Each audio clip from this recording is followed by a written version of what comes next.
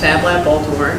So it's part of a whole network of public digital fabrication labs. So the model was started out of MIT, and the idea is that it's a really accessible and affordable makerspace. So people come in, they take a really quick introduction course that costs, like under $100, and then they're allowed to just come back and use all the equipment to work on whatever they want.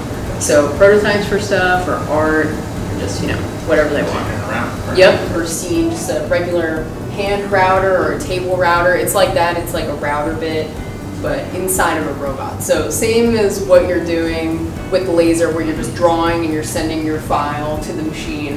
You're doing that, but instead of cutting with a laser, you have a router bit.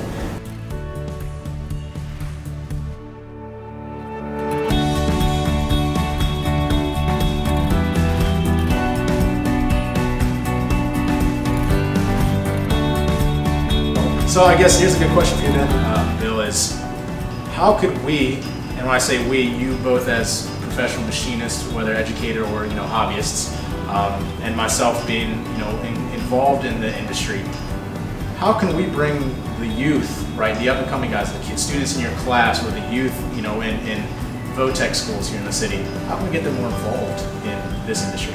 We got to teach them that this isn't a dirty word. And I think we have to teach them too what manufacturing is. The student will start off on the manual side. They need to know how to cut metal, speeds and feeds, what tooling to use, help them with the setups, all that kind of stuff. As they go through, what they're going to do is progress up to the CNC machines.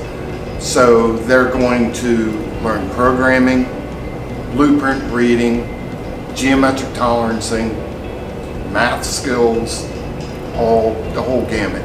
And then in the programming, and we have 2 different CAM packages that we teach here we also teach quality assurance. We also teach fabrication.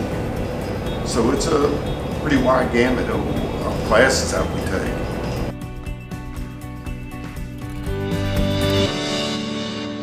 So tell us a little bit what you do now at Isometry. I'm a machinist on second shift. I'm also the shift supervisor, me and one other guy. We've gone through other people too, but it's really just been me and him for like the past 3 years. He came from CCBC as well. Is there anything specific that you really like or love about this industry, this job? Was it something you are glad you did? It's awesome. You regret it? No, becoming a machinist is like the best thing I've ever done. Yeah, I love being a machinist. I can tell. No, you definitely have a lot of pride in what you do.